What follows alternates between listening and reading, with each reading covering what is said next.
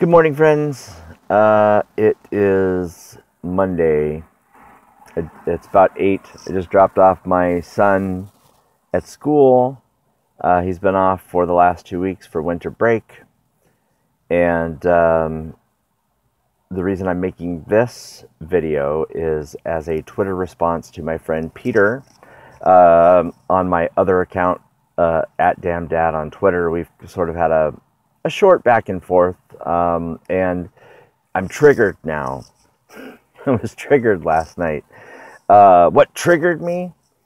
Faith, the word faith. He asked if I have faith, and I don't know that I do have faith, but just supposing that I do. His example was, if you're going to start a new business,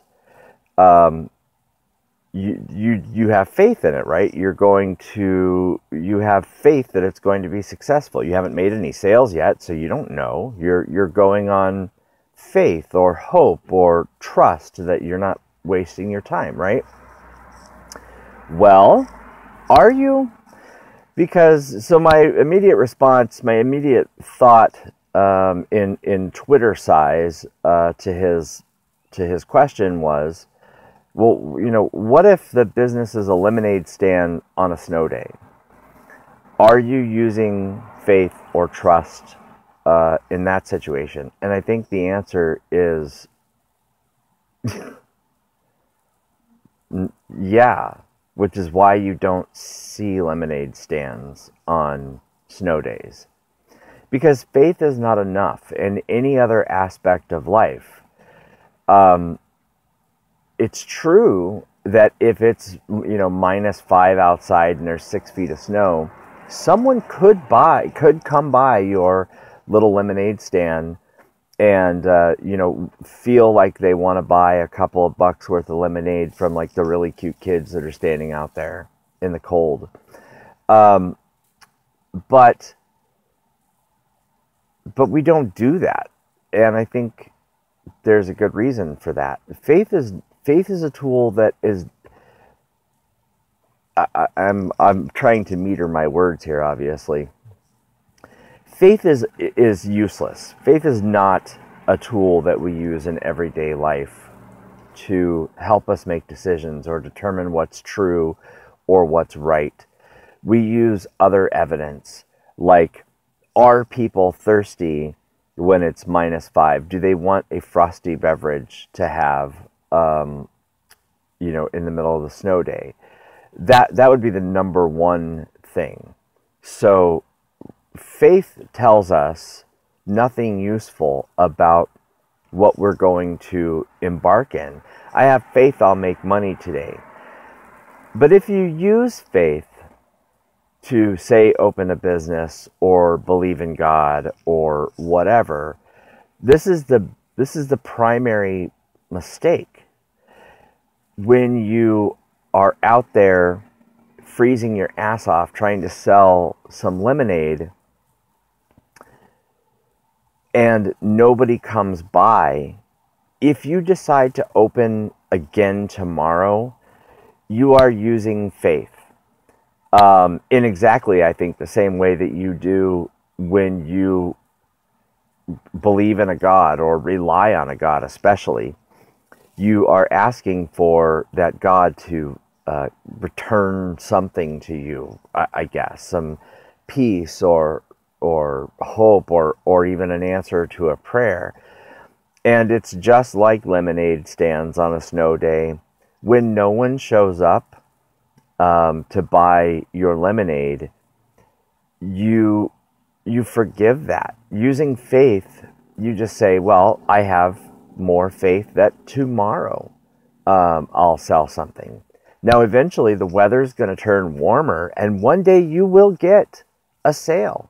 You might even get a sale the first day, as we said. But faith isn't the tool that is going to help you really determine success. It might be your reason for doing it, but that's not, we just don't use that in any other aspect of our lives. And I think I think that's apparent. So, I don't think faith is useful, and I have given the following example. Faith is like a codependent parent of a heroin addict. That the child, the adult child, we hope, oh God, we hope it's not a minor child anyway. The adult child is still living at home, right? And the parent is so in love and so codependent with their child that they can't possibly throw that kid out, even though they're doing drugs and they're stealing and they're pawning they're pawning the parents' personal stuff, and they're going through mom's purse, and they're stealing dad's wallet, and all these terrible things that this heroin addict does. The parent has faith that that the kid is going to get better. And so here's the difference between faith and hope. Faith is granted in spite of reason or evidence, and it's rarely revoked. It's only when you just finally throw your hands up and say that there's there's just no way this kid is going to get better. My brain has finally come to terms with the idea that my child is a heroin addict and they're not going to get better. But faith is what gets you going through each day in spite of the obvious evidence that there's no response here. That the kid is just going to keep going on until something else happens, an arrest, an overdose, or they die. And that's the way that heroin addiction goes. Now, how is that different from hope? Well, I think you can hope that your kid gets better, that they stop using drugs, but you can hope from a distance. Yes, I know my adult child is living on the street now, and I sincerely hope they get off the drugs, and as soon as they do, I will take them back in and I will prop them up, and I will I will continue my hope that they get better. But I am not about to subject myself to the nonsense of their addiction. And I think that's a pretty good example of the way I feel about hope, faith. So, just to summarize, faith is continued belief in a result or a thing or a whatever in spite of the evidence to the contrary. It excuses the evidence to the contrary. Hope and trust is a better sort of counterpoint to this faith thing. Trust. If I trust you, I may have just met you. I may like you. You might be my neighbor or whatever. You come over. Man, my car's broken. I really have to take my kid to school today. Okay, let me see what I can do. I will trust you, perhaps, to borrow my car and take your kid to school. But I have a backup for that. I have insurance. I know that you have a valid driver's license at least. And if you come home having crashed my car or having, jumped it over the school fence because you're an idiot, you guess what? You're not going to be able to take my car anymore. Probably ever. But maybe, trust is restorable, but faith isn't like that. You have a faith in a God. You give your faith to that God. I believe in you. I believe in you. Now I need something from you. Nothing happens, or maybe something does happen. Maybe somebody gives you $100 bill tracked right when you need it, or $1 million bill tracked right when you need it. That says, should you be rich or do you have the riches of heaven? And you respond to this. I don't need physical or monetary riches. I want that security that when I die, I'm not going to roast in hell. So, and then that touches your heart. But there's no evidence to support that even exists. So, and everything that we know about the natural world says that stuff can't be possible. That there is no hell, and that even if there was, you don't have a physical body to accept the